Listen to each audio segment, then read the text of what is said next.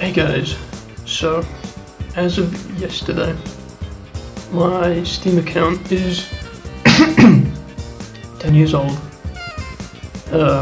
So I have seen through over half the lifespan of Steam. So I thought I would just make a little reflective video, mainly just about how I've used Steam and how my things have changed a little bit. So, first of all, just show you my Steam profile. You can see I do have a fairly expansive collection of games.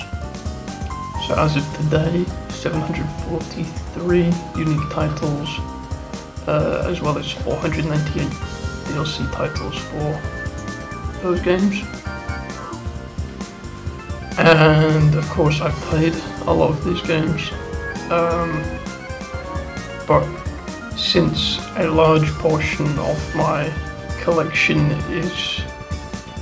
has been acquired through lucrative bundles, I haven't, like, I would often buy a bundle for a game or a few games in it and leave the other ones, so that's why I have so many unplayed games. And the services I use most for this are Humble Bundle and Fanatical, which used to be called Bundle Stars. So next we'll look at my Steam badges. These were put in a little bit after I joined. Maybe before, I'm not sure. Trading cards were definitely after. Anyway, I'm not particularly massive on the badges or the cards, so I don't have that many badges compared to my Steam level, as some people might. Most of my Steam level comes from just buying high level badges during the sales with the Steam points, because I have loads of Steam points, I have nothing else to spend them on. Although I have bought some badges just for fun, because I like how they look, or I like the game. I have level 4 on TF2, and I have some stuff like CBT with Yuka Kazumi. Right, so let's maybe look at the games. You know, most people don't associate Steam video games. It's actually the main reason I use it. Okay, so obviously I've been playing games before I used Steam, and I've played a lot of different games, and I very frequently play different games. I'm not the kind of person that sits there and dumps 5,000-10,000 hours into one title or just a few in a genre. I've played a lot of different stuff, and so, you know, that's why I have so many games, because I play so many games.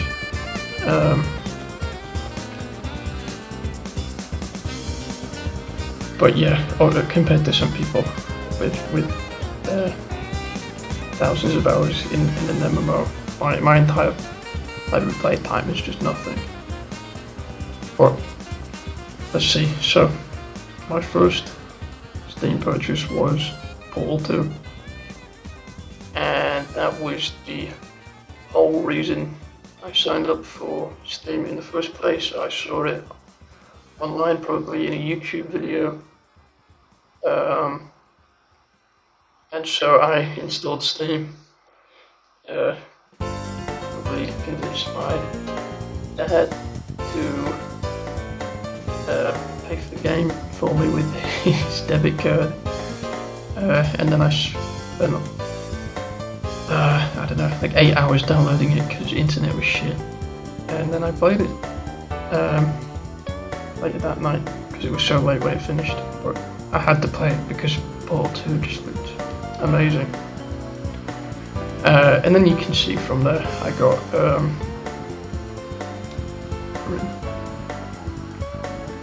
I got some more games for Christmas, and then you know the Steam library staples, Garry's Mod, the original Portal,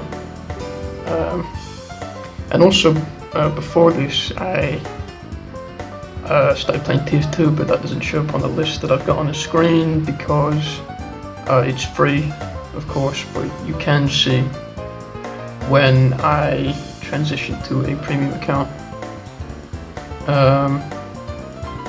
And TF2 is my most played game on Steam by a long shot, with 800 something hours at the moment.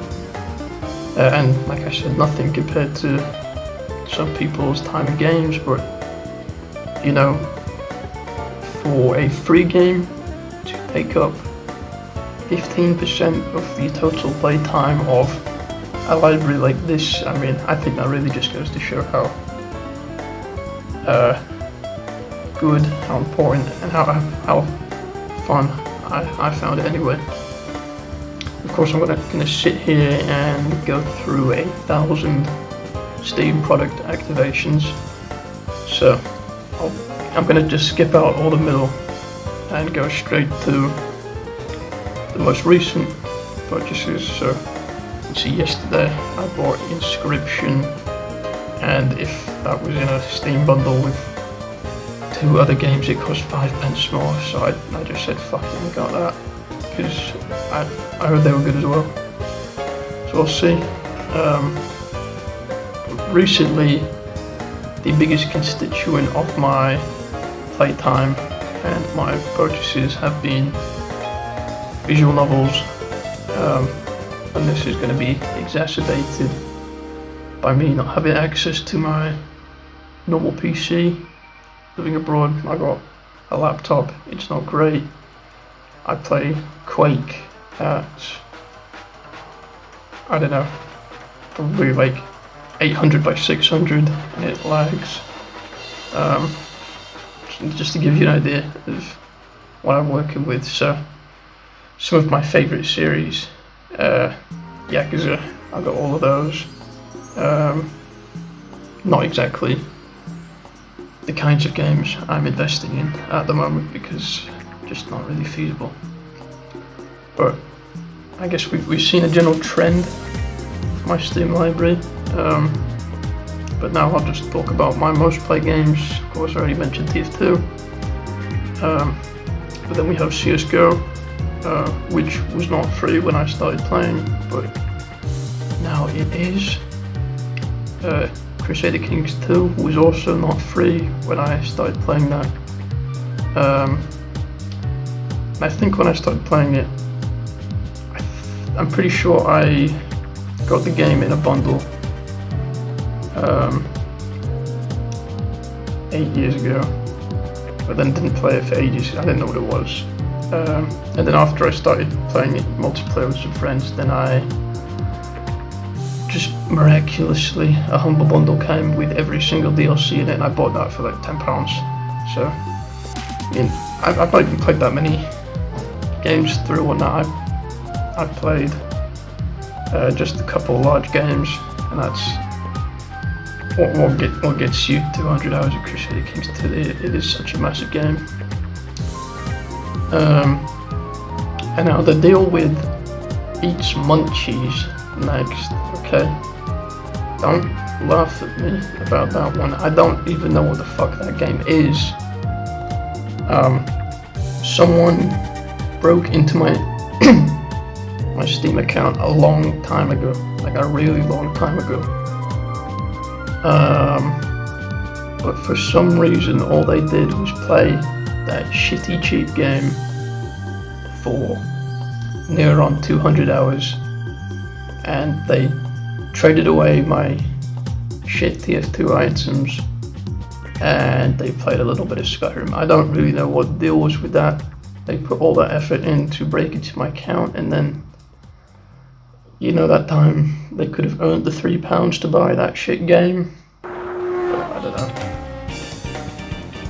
And as well, of course, obviously, I'm not going to sit here and talk about my playtime in, 300 games-ish. Unfortunately, the playtime is, of course, not exactly representative of how I would rate the games. I would, of course, say I really like Team Fortress 2, I really like Counter-Strike, but in terms of, where I would stack things up on a scale, the time isn't really what the best, well, it is the best measure because I'm not going to sit here and tally it up for you. Okay, so finally, I will just touch on my Steam DB statistic page. So today it says the lowest Steam sale, the lowest, if every game was at its lowest value on Steam it has ever been, that would total £1,950, and at the current prices everything is £7,231. Now I don't know if this takes DLC into account.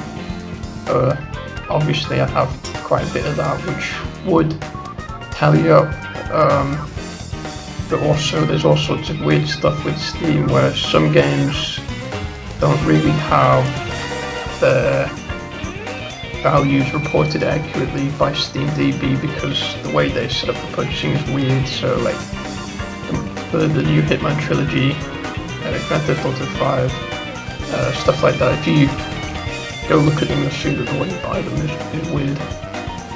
Anyway, with that said, I would estimate I've spent in the realm of £3 grand, maybe, probably under that, on my Steam account. Right, well, that's all I really have. I know this is just numbers and statistics, but I don't know, I find this kind of stuff interesting. If you want to ask any more, or you tell me to play something that I haven't played, or share something, just put that in the comments below. Anyway, don't forget anyone likes it.